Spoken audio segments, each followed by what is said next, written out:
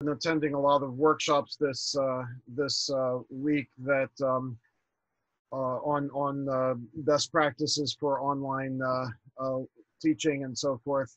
And one of the things that practically every workshop starts with is some is usually some background on things that don't seem germane to the topic at first. And I'm going to do the same here. So we're going to start by talking a little bit about English and the sounds of English and why we have such trouble mispronouncing foreign words compared with speakers of some other languages whose spelling systems are much more transparent than ours. There we go.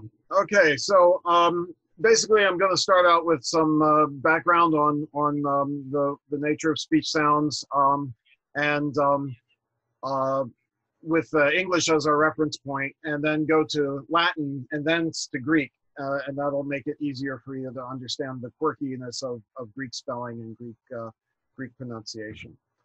So we'll start out with a little bit about what I just mentioned, why English spelling is so crazy. Why our alphabet is not an English alphabet, it's the alphabet that the Romans devised for their language, and how the history of English vowel development over the centuries was poorly timed for our spelling system to be easy to learn. So if you think about all the words from other languages that we borrow and then butcher very often, if you know the source language, there's two main reasons why we do that. One is that the source language may have sounds that we don't have in the first list of words there. So like Xhosa, language of Southern Africa that has clicks. Okay, we have to figure out how to interpret that pronunciation. So, South Africans who don't speak it will just say Xhosa, or Bach instead of Bach, or Kaida instead of Haida. I've heard people pronounce Lieber Het as Lieber Chet, and so forth and so on. There's also sometimes cases where we have familiar sounds, but they're in positions or combinations that don't work for English. So Tbilisi is not to be is not a possible syllable of English. Or we can't begin words with na, or combinations like in words like gnosis or him or xeno or pneumo and so forth and so on. There's also spelling reasons why we often make mistakes in pronouncing other people's words from other languages, and sometimes that's their fault because their spelling may also be just as quirky as ours, but in different ways. So instead of Quebec, we say Quebec, or Volkswagen for Volkswagen, and so forth and so on. I was intrigued to find out that fuchsia is really named after somebody named Fuchs, so it really should be Fuchsia. Sometimes it's our fault. So Pisces, we should be able to say Pisces, but we don't, or Jesus instead of Jesus. So our spelling rules just kick in and make us say horrible things like Palos Verdes and Ponce de Leon and so forth and so on. And then sometimes the people who use other alphabets, when they Romanize to the Roman alphabet, have English speakers in mind and try to trick us into pronouncing their words correctly, and then we second guess them. So instead of saying Beijing the way they want us to, we say a lot of people say Beijing because they're trying to sound foreign in French. Or Myanmar, it's really Myanmar. So they're pitching this to a British audience who would not pronounce that R. Anyway, so that's a little bit of background as to why I'm doing this. Next up is a little bit about our alphabet, since we're going to be getting to the Greek alphabet too, and of course that's has significance for gematria and what we do. So our alphabet is the Roman or Latin alphabet. And while we have about 11 distinct vowels and 3 more diphthongs, Latin only had 5 such vowels. And those vowels came long and short, but they were basically the same 5 basic vowels. So that's why we have only 5 vowel letters, but we have all these idiosyncrasies as to how we render the 14 vowels and diphthongs of English. It actually turns out that we have the same 3 diphthongs as Latin had: I, ow, and oi. But Latin spelled I in a way that's very transparent. Ah, I, right? But for us, that sound is spelled with a single letter as if it's not a diphthong. They have ah, oo, giving us ow. We spell it with o and oo instead, and so forth and so on. We also have a lot more consonants than Latin did. So we have a ch sound, a sh sound, a j sound, a zh sound, that n sound that we use at the ends of words or in the middles of words. Latin had one sound category corresponding to both v and w, changed from w to v over the centuries. We need to distinguish those. We have 2 th sounds. You don't realize it, but we have a th sound in thigh and a v sound in vi, or ether versus either, or teeth versus teeth in modern English.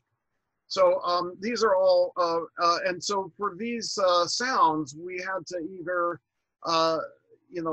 combine letters, or other languages will add diacritic marks to those letters to have symbols for those sounds. So basically, we have to build on the limitations that the Roman alphabet gives us.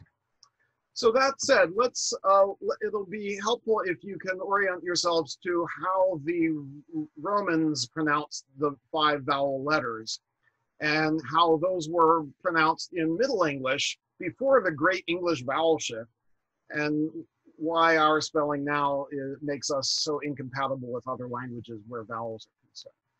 So this is a chart. I'm going to be showing you some phonetic charts. I'm trying to use simpler language so that it's not too much in the way of terminology. One bit of terminology is monophthong and diphthong. Diphthong is 2 vowels together crammed into the same syllable. So it's a compound vowel. And monophthongs are sounds that pretty much stay the same from beginning to end. So Latin had the vowel sound E, which came long and short, E and E, A and A, or maybe A and A, we're not sure, somewhere midway between E and Ah.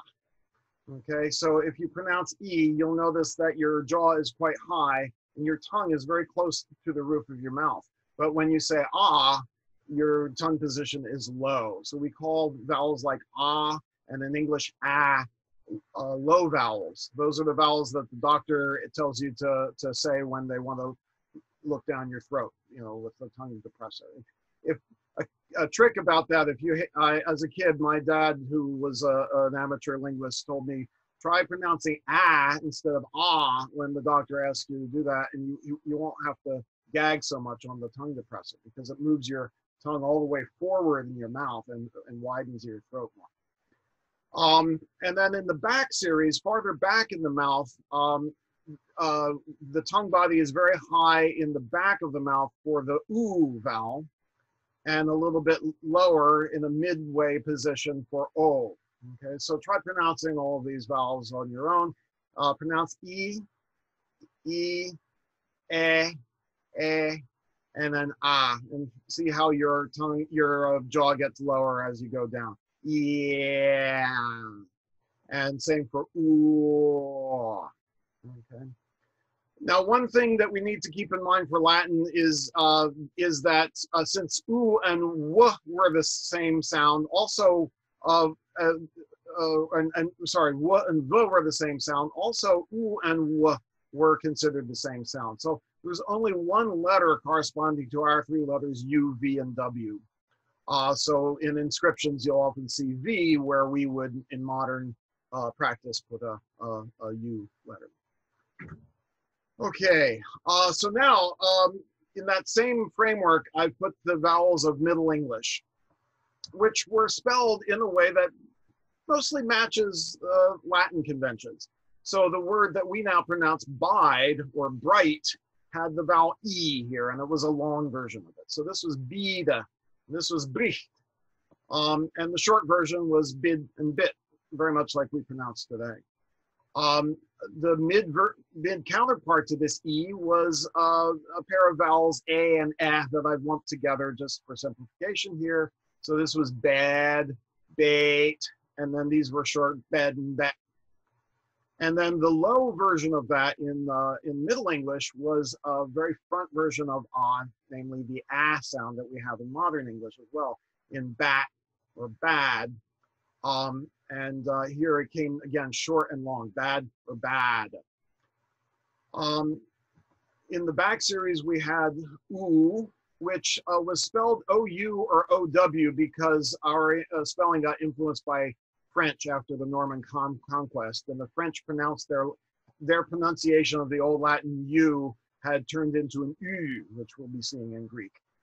So we use this for the historical U. The short version was like in bud and put. Okay, so this would have been pronounced in those days. This would be the verb to bow. I bowed down. That would be booed in Middle English, and this would be boot. And the word that we now pronounce boot was pronounced bold. And if they had the verb to boo, it would be bowed. And the short version of that would be bod and bought. And then they had a lower vowel, bod and bought, that's sort of like a very back and rounded ah. And then we had three diphthongs in those days, I, oi, and ow, too. So this would have been pronounced bite. This would have been pronounced taucht. If they had computers back then, this would be baud, if anybody remembers what baud is from the early days of computation. Boyd, the oi vowel has kind of stayed the same over time. So now what I'm going to do is sort of animate what happened with the vowel shift. That basically we had a game of musical chairs among the long vowels of the diphthongs, but not the short vowels. So our short vowels tend to agree more with the rest of the world that uses the Roman alphabet than our long vowels. So here the low vowels started, long low vowels, and the diphthongs that began with low vowels started to raise to mid vowels, which then pushed the mid vowels, crowded them together. And in order to not end up with massive homophony or homonymy among words, speakers of English started pronouncing those mid-vowel words higher till they crowded out the high vowels. The high vowels had nowhere to go, so they went back and became diphthongs. So that now, and then a few other little things happened here. The short back vowels became lower, and in Philadelphia we have a special thing going on with bad, where it's bad. A very special Philadelphia thing with mad, bad, glad, and no, nothing else. And we can actually make a distinction between, somebody who bans books would be a book banner, but a flag that you fly would be a book banner, and so forth. A special quirk of Philadelphia English that's a pearl. So the problem is with English spelling is that right around Chaucer's time is when English spelling started to get more solidified and conventionalized with the advent of the printing press. So our spelling still reflects a lot of aspects of the Middle English pronunciation, despite the fact that now our historical long high vowels are way down here in the diphthong territory. The historical low vowels are mostly mid, the historical mid vowels are high, and it's all scrambled all over the place. Okay. So that's basically why we have such a challenge, and why it's often a challenge with regard to the vowels of foreign languages when we're learning to pronounce them. So with that, let's go back to the vowels of Latin and use those as a reference point for the vowels of Greek, because a lot of the letters look exactly the same or somewhat the same, and so can be used as mnemonics for you to actually read Greek without a pronunciation key, or at least start practicing doing so. So the letter A in Latin comes from, and again, the Romans got their alphabet from the Greek alphabet through the intermediary step of the Etruscan variant of the Greek alphabet. So there's a reason for these similarities. So our letter A, which again was pronounced in Latin as long ah or short ah, as in pot in American pronunciation, came from the Greek letter alpha, which looks exactly the same in its capital version, but the lowercase versions tended to come from handwriting conventions that were much more idiosyncratic to one culture and another. So you'll see that often you can't tell whether an ah is long from the spelling unless it's been annotated with this macron here, this length mark. And then in some words, you're going to see this iota that is not pronounced because it follows a long vowel, and it'll be written lowercase underneath here. So you can just ignore those and interpret all these as long ahs. And actually, for our purposes, the difference between those is not going to matter a lot. The next, the mid-vowel a or eh. Okay, so in Latin, the long version was usually a little higher tongue position than the short version eh and pet. In Greek, it depends on what historical stage you're in, which one was a and which one was eh. We're going to go with like a late antiquity, late ancient pronunciation on its way to becoming the Hellenistic pronunciation, where we have a for the long vowel and f for the short vowel. But if you get those mixed up, it's no big deal. So here, the Greeks used those vowel that we know as letter E, called that epsilon, which means simple a, to distinguish it from some of the other vowels that started to get pronounced like that over in many centuries later. And then they had this extra letter from the Phoenician alphabet, chet, that we know as the Hebrew letter chet, that they didn't have an equivalent for in many varieties of Greek at the time. But some varieties of Greek did use that for the h sound, just as we do in our alphabet. So I'll be coming back to that. But because of dialect variation, that came to be used as a vowel letter for this longer a vowel. So that is something to get used to, seeing that as a vowel letter and interpreting this, it's like our H, but without an ascending character. Their equivalent to our letter I is what we call iota. That would have been pronounced E or iota in those days. Our letter O comes from the small o, omicron. Okay, omicron is little o, and omega is mega o, big o. Okay, so here they didn't have a letter ready-made waiting to be used from the Phoenician alphabet. So what they did was they just wrote two O's together, and here's actually where I should try and use the annotation function. If you look at this looks like a W, but what it really is two O's mushed together, okay? But partially overlapping.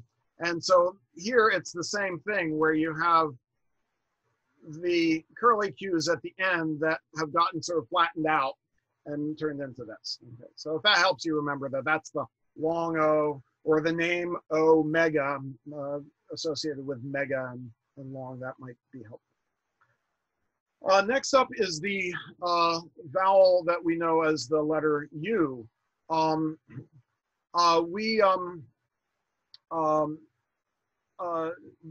This doesn't have an exact equivalent in Greek. What Greek had looked similar, but it had this tail on the end. It looks a little more like the original Phoenician vav. That was their original letter U. But by the time of quite early on in the history of Greek, that turned into an U, just like the French did with their U's of Latin, turning them into U's, okay? So this is the best way to approximate that using English phonetic spelling for those of you who need that as an aid. So basically, we had short and long u. Now you'll notice there were these diphthongs with iota here, mid to high diphthongs that were short, like a and oi and o, and so forth. They all raised to just become like their endpoints. So by the time of late antiquity, ei, epsilon iota is pronounced e, just like a long e, long iota. And o plus upsilon, omicron plus upsilon, came to be pronounced as oo, replacing the oo that got turned into an u. So basically, when the u moved forward, it left a vacuum there in the upper right-hand corner of our chart, right? where a new vowel evolved from this one. So unfortunately, we've got these weird diphthongs to interpret that don't exactly match our interpretations of the corresponding letters, although this comes close to the French OU spelling of oo. All right, so with that, let's do some vowel practice. I took some stuff from the Mass, the Gnostic Mass, and then tried to find an electronic version of the Papyri Graecae. There's no good way to mispronounce that. Papyri Graecae Magicae in Latin, or the Greek magical papyri, but trying to pronounce that in anglicized Latin is a horror show. So why don't you try these for yourselves? I could do breakout rooms where you pair off and do that, but that might be more complicated than it's worth. So I'll just give you a few moments to try pronouncing these on your own. So breakout rooms, we can do that. Nah, okay. All right, just try pronouncing these though on your own. We of course know this one. This is e, right? Here we have eo, or yo, depending on how you interpret it. And then here you see in these magical papyri, you see starting with, these are in the alphabetical order, they occur in the alphabet, but they do sort of progress in kind of a couple of sequences, going from the low vowel ah here down to up to eh, and then up to the higher a in later Greek, which this would have been, and then up to e. So try pronouncing that ah, e, and then over to the back vowels. These are a little more randomly organized phonetically speaking, to o, to u, and to oo. Okay, to o. Sorry, back to a long o. So anyway, that gives you an idea. I will go back to presentation mode and move on to some more technical stuff about the, or nuts and bolts for you regarding the arrangement of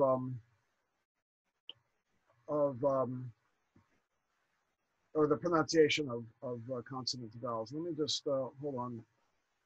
Let me see something here. I can't see you all. Okay, now I can see you. All right, so we'll start with just situating ourselves in the timeline of Greek.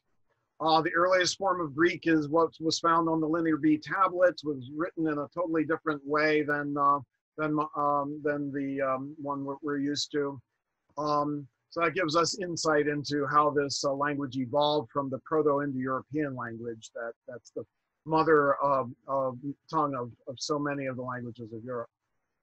Then we get to ancient Greek, and there's some very archaic forms of ancient Greek that, like in Homer's and other poets' epic poetry. And then there's classical Greek, which is, the later period of which is what we're going to be looking at. And we're going to probably be looking at it as a form of Greek that was used maybe for ritual purposes, even into the next period, which is known as the Koine or Kune Greek variety, otherwise known as Alexandrian Greek.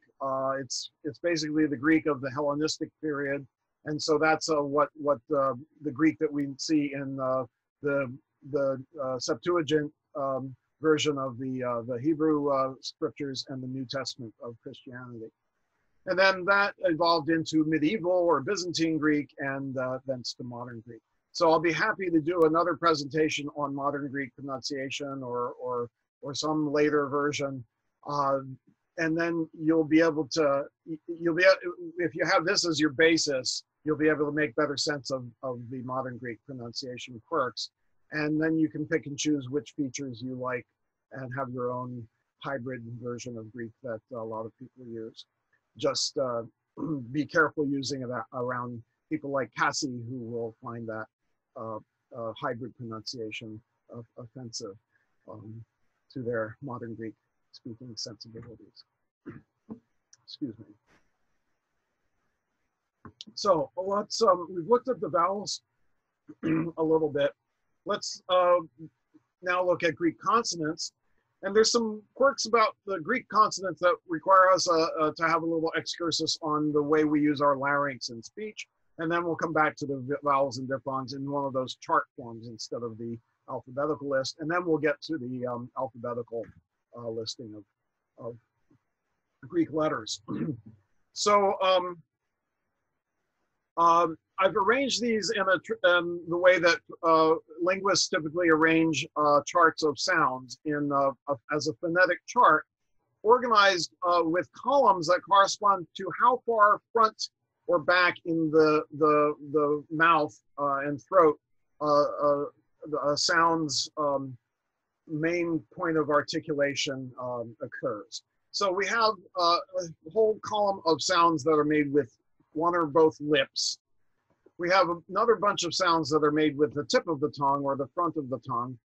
And then another bunch of sounds that are made with the body, which is the back of the tongue. And then some different languages have different amounts of sounds that are articulated at the larynx or in the throat above the larynx. So we have some sounds in each of those four categories in Greek. The next, the rows in these charts are based on manner of articulation, how the contact between the moving parts of the mouth is happening. How severe is the closure? So with the top group, these involve actual stoppage of the airflow as we speak. So there's a momentary stoppage when we say apa. So everybody say just the sequence, apa. Apa. Now I want you to pause in the middle of the P sound that you're making. Okay, so prolong the P. Up, pa. And now try that again, and can you breathe while you're doing that? Up, pa. You can't breathe until you release it. So the actual sound itself is total silence. But once we release it, we hear this little explosion. So these are often called either stops or plosives. I thought plosive was maybe a little more descriptive for non-technical audience. So these sounds in many languages come in 2 or 3 varieties. In English, they come in 2 varieties. In Greek, they came in 3 varieties. And we'll be talking about aspiration and voicing in the next slide. So I'll just mention here that I've highlighted in red the letters that are unfamiliar or are false friends. So like this letter that looks like the letter X of the Roman alphabet is actually pronounced K in ancient Greek and K in modern Greek. So it represents a different sound. Sometimes we have a letter whose lowercase form looks like one that we recognize. That looks like a funny letter D, right? But the capital letter looks very different from our D. So there are some letters that you can recognize, K and kappa and beta being the the most cooperative of those. The worst false friend is the letter rho, which represents the R sound, but looks like our letter P, which looks very different in their alphabet. That's a problem in Russian too. There's a very funny story about an error like that that a friend of mine who's a Russian teacher told me, asked me about in the quick Q&A. The other categories of sounds besides plosives are another row of sounds of which Greek had very few, but English has a lot more, called spirants or fricatives. These are sounds that are produced with almost stop closure, but allowing a little bit of air to squeeze through. But the opening is so small that the air molecules all collide with one another and make noise. And so it sounds like two macroscopic objects are rubbing against each other, hence the term fricative. But there's also this breathiness to them that this term spirant evokes. So we have s here in Greek, but in English we have f, v, th, v, sh, zh, all those other sounds are also spirants. There is also this H sound, which I mentioned was lost in many dialects of Greek. And so the letter eta that we know as the letter H got repurposed for a vowel. And so they had used a little apostrophe-like diacritic to represent that in later times that, again, I'll be talking about in the next slide. Next up are clusters, consonant clusters. They had special letters for clusters of consonants, like our letter X in Latin, which represents actually two sounds in a row, tax, okay? Their version of that letter is looks very different from our version. Ps in psychology or whatever, ps, that was pronounced ps. That got its special letter. And then the letter Zion from the Phoenician alphabet got used for what earlier on was a cluster, z or zd, and later became simplified to a z.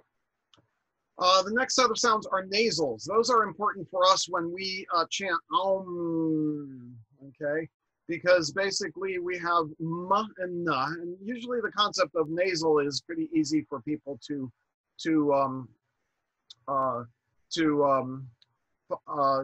intuit, okay? Because you can feel your nose vibrating. If you put your finger on your nose while you're saying you can feel the vibration, or you can feel it sort of affecting the sound. So we have a nasal that's produced with the lips, m, one with the front or the tip of the tongue, n, and then there's another one produced with the back of the tongue, ng, ng, and sing and so forth.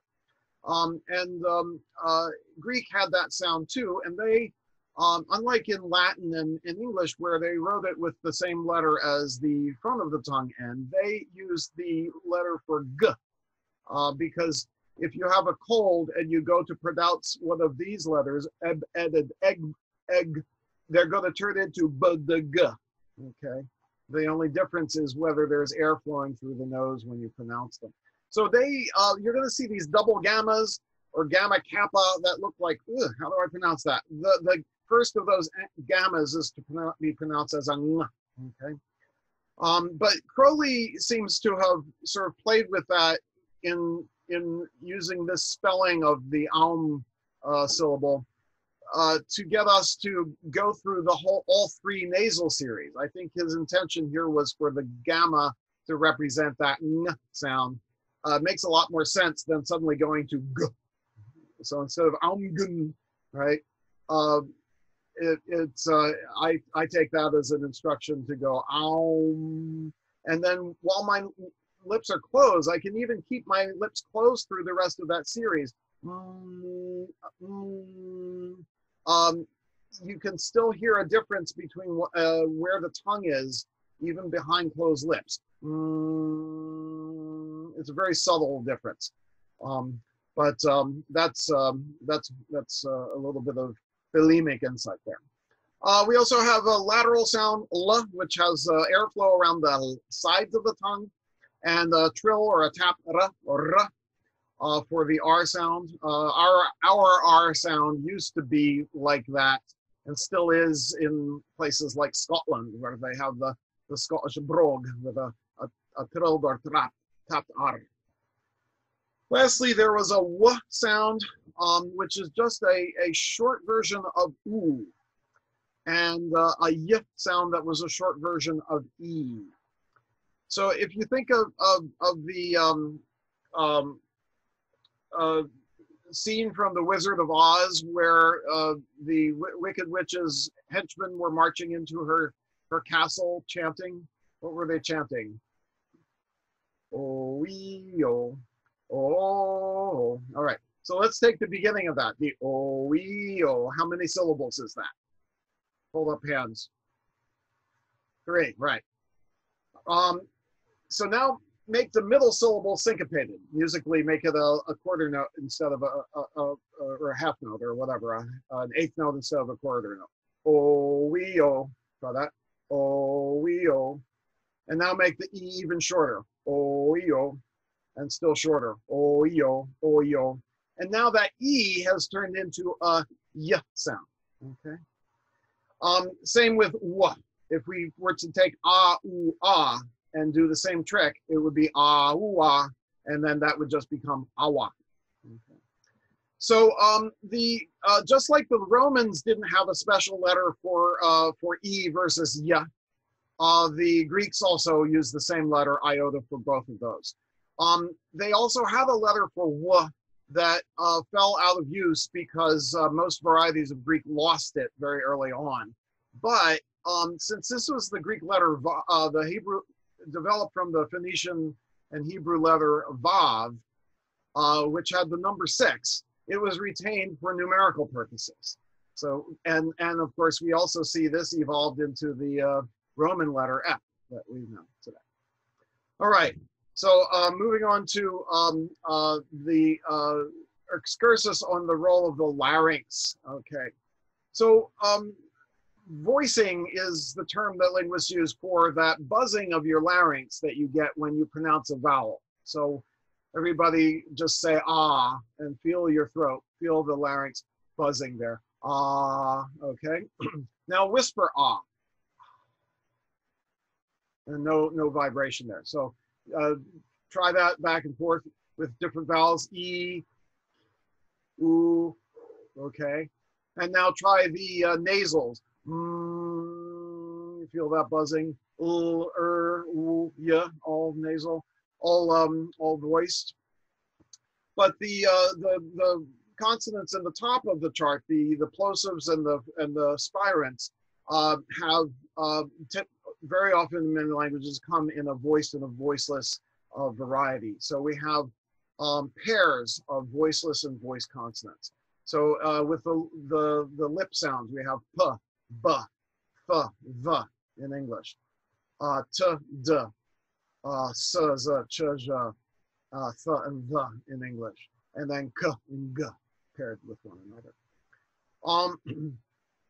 Now that's it. When we say apa,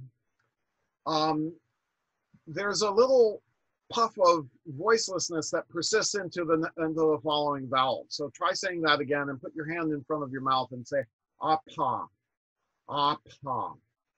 You feel the puff of breath there, apa.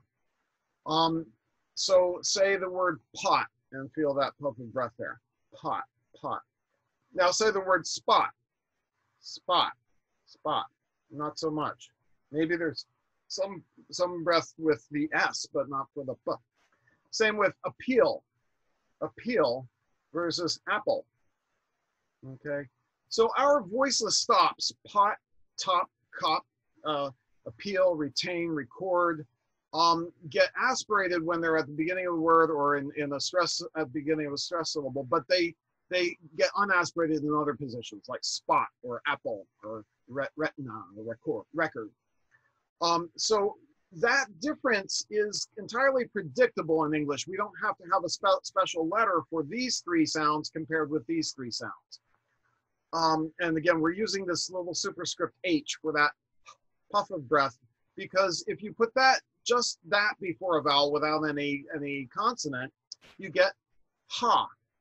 So say, whisper an ah, and now pronounce an ah.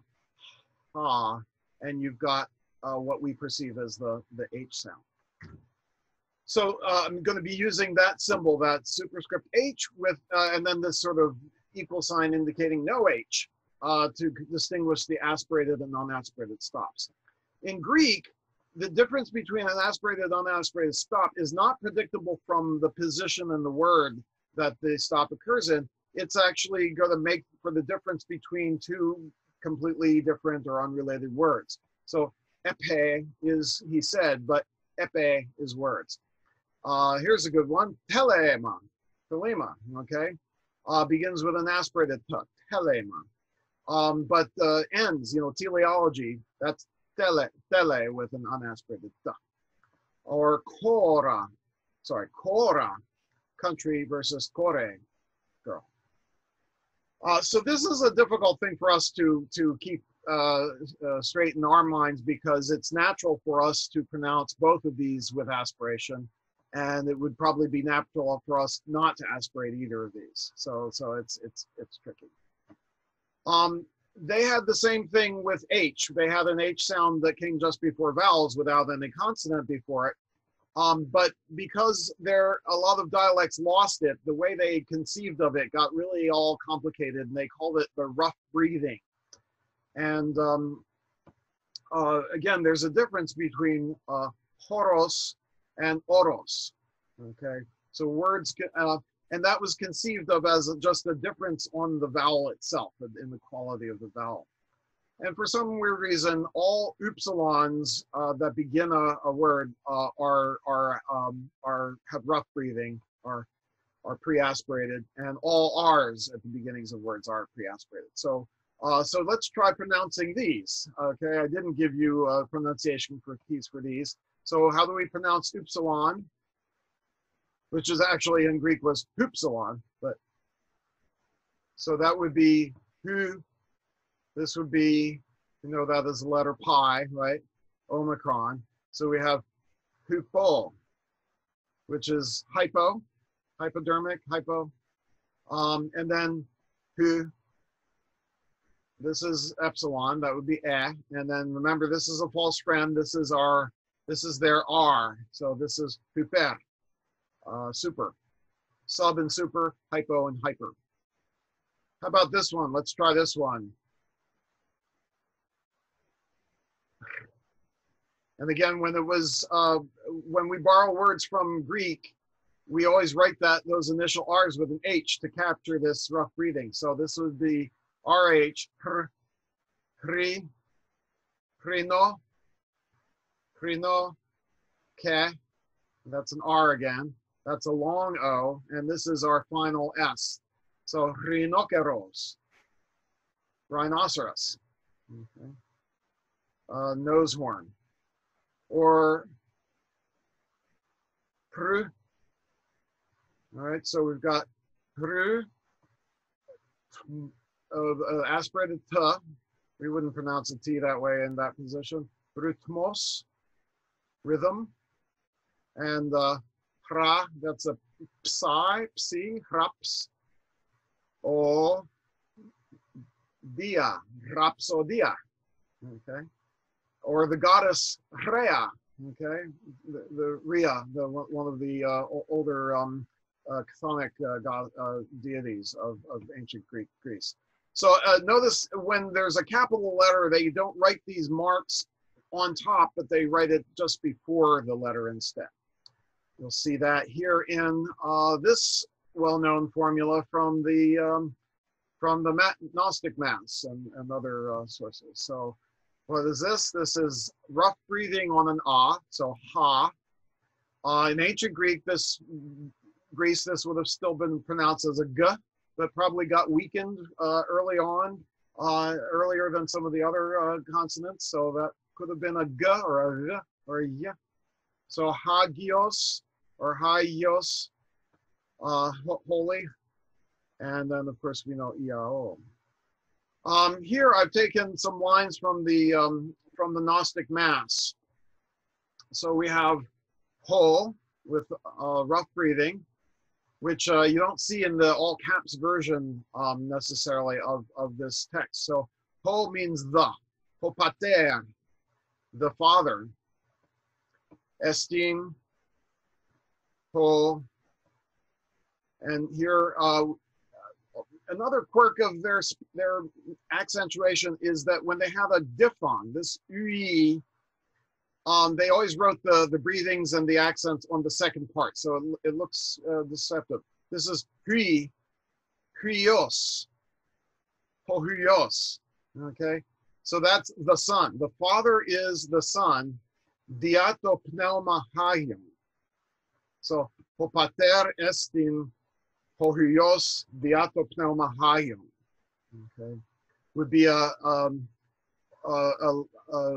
late-ish ancient Greek pronunciation of that, or ho pater estin hohuios diato pneuma hagion with the gamma actually pronounced. Now I've got a real puzzle for you. This isn't something you've seen in any of your any texts.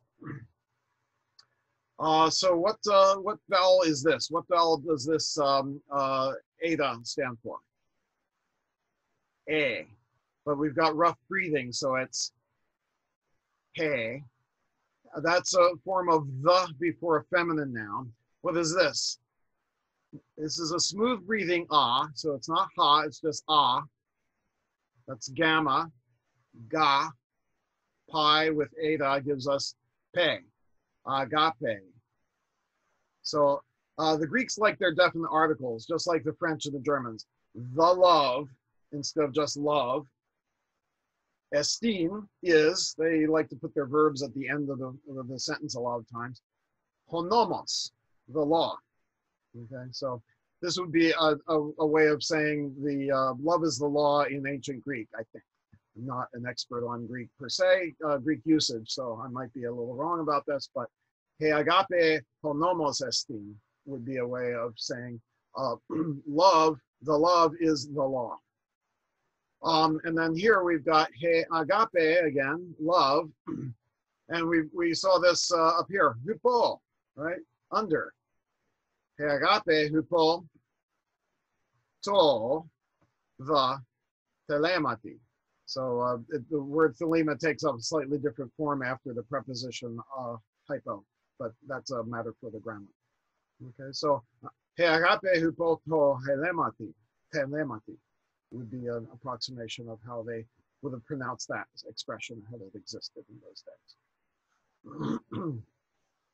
Oh, we've got a question. Can you focus on the last two words again? I just saw this now. So was that? Brian, I meant the last two words from O pater est hodios, at the end there, that phrase again. Cool. Yeah, sure. Just because you said them really fast, I didn't catch. Yes. And as I got going, I think I got faster there. So I'll go through each chunk in smaller bits. Ho pater estin hohuios diato pneuma hagion. So again, they actually pronounce that cluster pna. Okay, diato pneuma hagion.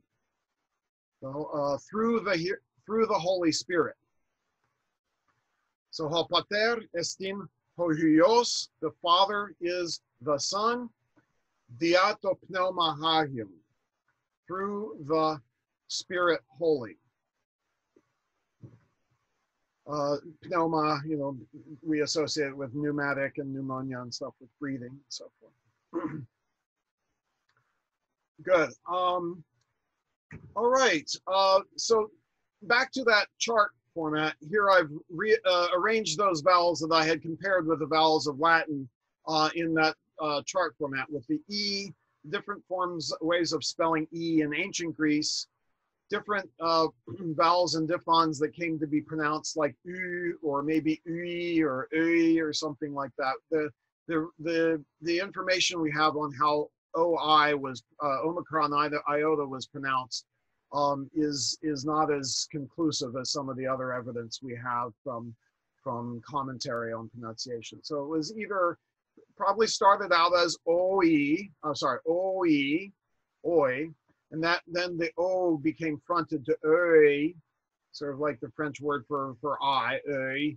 And then that became raised to ui, like in French huit or huit, huis clos, and then just simplified to u eventually. And the different spellings for the long and short a and long and short a and o, and the various varieties of a. And then alpha iota would have been I, in older Greek.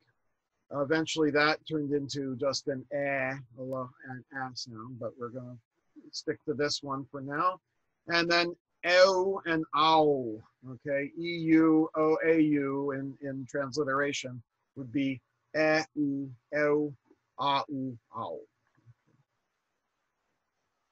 So now I've got the, so now I've sort of tried to get you thinking about these sounds in a different framework than the usual one, which is the alphabetical list.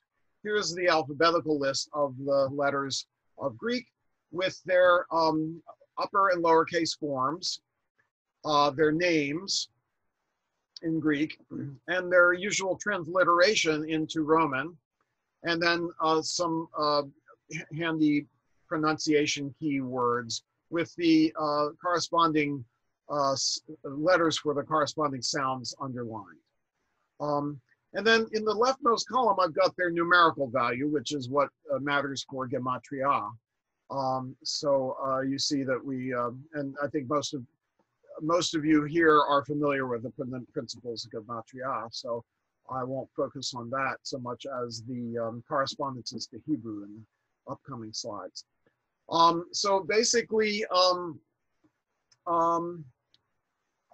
so the letter that we know as the letter F was called digamma because it looked like two gammas on top of each other, and is really only retained for numerical purposes, just as a letter corresponding to the Hebrew kof was retained for the numerical value of 90. So any questions about this diagram? This is kind of a useful, I think, reference diagram. If you don't know where to find it in the chart, you can orient, but you know their order, you can find them this way. And these reminders of their pronunciations here. Next up, just focus on the obsolete letters that I just mentioned. Digamma from Hebrew vav, koppa from Hebrew kof or Phoenician kof. They also didn't use the Hebrew letter tzadi, but they didn't keep that for numerical purposes. So from that point on in the alphabet, Greek gematria disagrees with Hebrew gematria by one increment. The other thing that's mentioned here, I guess, or that's not mentioned here, is that eta used to be a h sound, and upsilon used to be an u sound, and that seems to be reflected in the conventional phonemic pronunciation of this formula in the Mass. And I forget the Howard can tell us. Howard and Amy can tell us the source. In Crowley's writings that comes from. But this is conventionally interpreted as a h, as a rough breathing, not as the vowel a. And this is conventionally interpreted as u, not as u. So instead of eriliu, this is interpreted as riliu. But again, you guys can play with that. Is that what he meant? Did Crowley mean riliu? Or hriliu, or eriliu. That breathiness seems to capture that moment of that frisson of the climax of the Mass, very nicely. All right, next up is a slide showing the correspondences between the Greek alphabet and the Hebrew alphabet. So that puts the weirdness of digamma here in perspective. And then the point at which the Greek gematriatic values start to differ from the Hebrew ones. So that tzadi is 90 in the Hebrew alphabet, but the equivalent of kof is the 990 in the Greek alphabet. So 100 is rho in Greek gematria, but kof in Hebrew. And then when you get to the last letter of the Hebrew alphabet, tav, its counterpart in the Greek alphabet is tau. The Greeks added on these extra letters at the end of their, that didn't have equivalents, or that in this case was a variant of the vav that they ended up putting at the end of their order. The equivalent to that in the Hebrew alphabet are the final forms of these 5 letters. Kaf, this is kaf sofit, the final way, the way that you write kaf at the end of a word. Mem sofit, nun sofit, pe sofit, and tzadi sofit. So those can be assigned. They don't have to be done that way, but they can be assigned the values 500 through 900 in if you want to play with that in Hebrew gematria.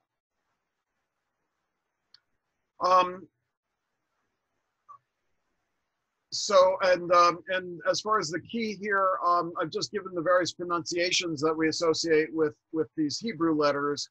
These BHs, GHs, DHs, I haven't written them with that little superscript because those aren't aspiration, those are spirantization. Those are where B just turned into a V or a V. It got weakened to a sound in which the air continued through the pronunciation. G became a G. The became a the. And of course, this happened to those same sounds, b, g, the, in the evolution from ancient Greek to modern Greek too. So if we get, in the future lecture, we can talk about that. Same with k, p, t, the voiceless stops. They became k, f, th in Hebrew at some point. And Hebrew didn't write the letter of the vowels. They had these vowel letters for symbols that were a little vowel-like this one, which is a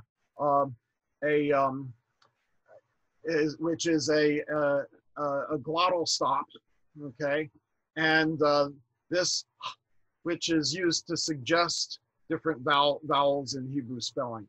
V or wa associated with vowels like u and o. Yeah, associated with vowels like E and A and so forth. And so that those were adapted to represent actual vowel sounds in the Greek adaptation of the West Semitic alphabet. Aaron points out nicely that this b-v alternation happens in other languages like Spanish, where b and l fell together as the same sound, and it depends on what position you're in the word, whether you pronounce a B or a V as a B or as that like sound. And then you have back and forth with like modern Hindi often turning V of Sanskrit into a B. Okay, next up I have a slide on the ancient Greek accent just to kind of round things out. And that will be sort of the end of my kind of exposition of the facts about Greek, and then we can we have some options as to where we go from there. So the weirdness of accent in Greek is that it involved largely just raising the pitch of the voice, not what we call stress, which involves louder, longer. You know, the vowels could be long or short, and accented or unaccented, and those varied independently of one another. Whereas in English, when we stress a syllable, we both make it high pitch, usually, or low pitch. You know, give it some sort of noticeable pitch change, but we also lengthen them. At the same time, we pronounce it more forcefully. So this, in ancient Greece, this they had a pitch accent instead. Because of the long vowels and the pitch-oriented nature of the accent, you can have the beginning or the end of a long syllable being bearing the high pitch. And so you actually had two types of accent, two types of pitch accent. One was called acute.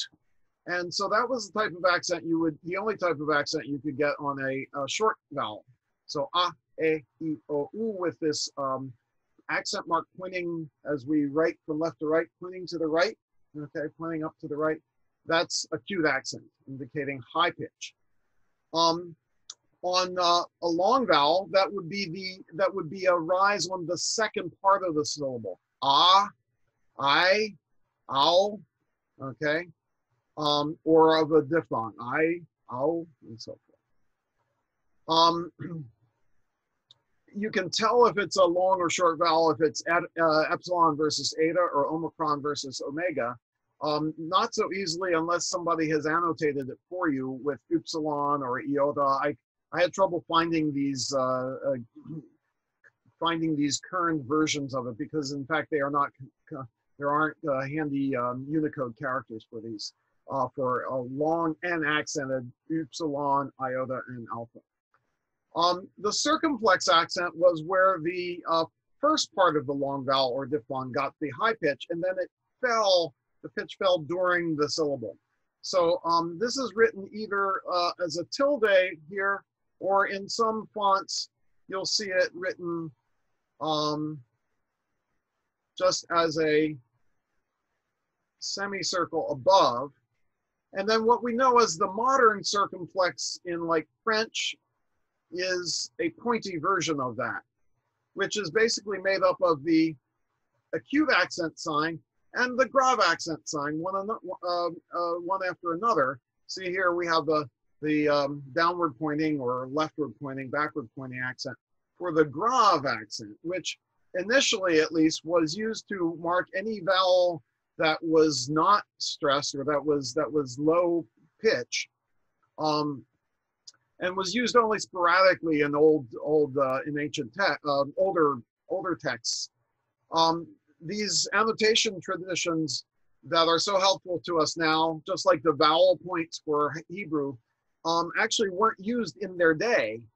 They were used centuries later by people who were trying to recapture the ancient pronunciation and didn't naturally speak that way anymore. And so they were meant as helpful hints for scholars or people memorizing texts and so forth, and students memorizing their texts. So anyway, here we have circumflex. Ah, I, ow, e, o, e, oo, oh, okay. As opposed to aw, oo, e, o, e, ow, I, okay, and ah. So you don't have to know where you're not. It's not helpful or it's not easy to figure out where the accent should go. But when you see an accent marked, you can interpret this as simply a high pitch on a short vowel, or as a rising tone on a long vowel or diphthong, and this as a falling tone on the diphthong or long vowel. And then this grave accent, people still don't quite know how to interpret this. Oops, I used the wrong accent mark there. So there's conflicting stories, but basically it's either a way of marking that the accent the word would normally be accented if it weren't for where it occurs in the sentence, or that it was actually a pitch rise, but not as high as the main pitch of the next word. So if a word ends in an acute accented syllable and is followed by another word that has an accent, that acute accent will turn into a grave accent, but not circumflex, just the grave. So it's sort of like when you have a high right up at the end of the word and then you're up against the next word, somehow that's awkward, and so you sort of demote the accent to this grave status. With that, what I have left, I'm going to switch out of slideshow mode, and I forget if I'm sharing my screen or the whole window with you. Can you still see that? Yeah, okay. So I'm just going to go to slide sorter view so you can see what the options are, and Basically, I have my slides from before walking you through the Star Ruby with sound files attached. Um, and then I've got the beginning of slides for the Greek from the Gnostic Mass, which I was sort of cherry picking for examples in the slides above. I've got the beginnings of the Greek saint names for the Gnostic Mass. A slide on the Greek-Roman correspondences, and I thought, why not throw in the Cyrillic alphabet too, which also was an adaptation of the Greek alphabet. Coming attractions would be, if you're interested in the correspondences between Hebrew and Arabic gematria, they do that same numerology very often. I've had Muslim students on exams writing a particular number, which is apparently you know, a gematria for some you know, blessing formula to do well on the exam. But the interesting thing is the modern order of letters in the Arabic alphabet is very different from the order of letters in the Hebrew alphabet, but their numerical values follow the Hebrew order. You know, it's very similar. And then here is another excerpt from the Greek magical papyri that I thought I might play with. And as usual, I always run out of time to post some references, but I can definitely post those in a link. I have a link to the Google Doc, which I think I have set to be shareable. Hold on. And I'll put this in the chat window. Yeah. Whoops. Send to everyone. And I think you'll be able to, I'll set it so that you can view it and download it, but not edit it. I figure. But I think there may be the capacity, whoops, to, are you seeing my flipping screens? I think I will edit it so that make sure you can like post comments. See if there's a way for you to post comments. But you can also just email me at bgd.kprt@gmail.com. And the reason for that magical motto will be the theme of a future workshop on Hebrew pronunciation.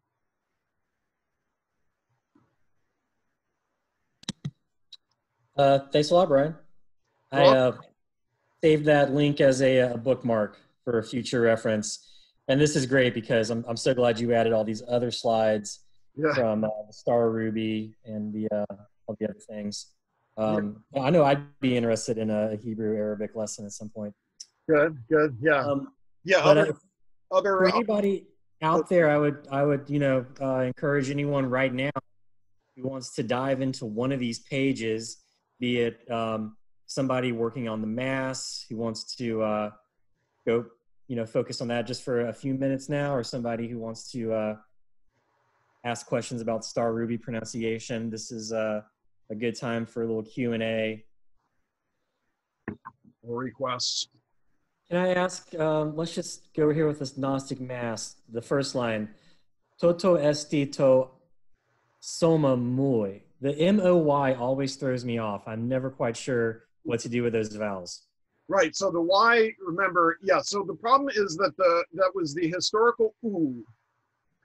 And so combined with O and U, it stayed U. O became U. So when it was by itself, it moved forward to U. And then the Romans didn't have an U, so they pronounced the Greek Y as an E. And that's why we treat I and Y as interchangeable. So it's soma mu. Moo. Like a cow. Moo like a cow. You got it. Okay. Yeah. So this is tuto esti to soma mu. And I'm giving it some of the accents that you don't see here, but I'll be working on adding that. And that's the nice thing is as a Google Doc, I'll make sure it's convertible to an ongoing editing project so that you can see the updates as I post them. I find with practice, and it's definitely easier. This is a good note for the Hecate team. You know, when it's all in capital Greek, man, it makes it a lot easier to just get down the basics of it. Okay. And with enough practice, you will recognize that, okay, pi is a P and rho looks like a P, but it's an R. And like me now, I need to memorize when I see that Omicron followed by an upsilon, it's mu. Right. No and it's just straight mu. Yeah. So with a little bit of practice, this becomes something definitely that is doable. Yeah, you've got more friends across the two alphabets, more non-false friends among the capital letters than the lowercase letters, for sure. Yeah, does anybody want to hear the funny story about P and R in Cyrillic? And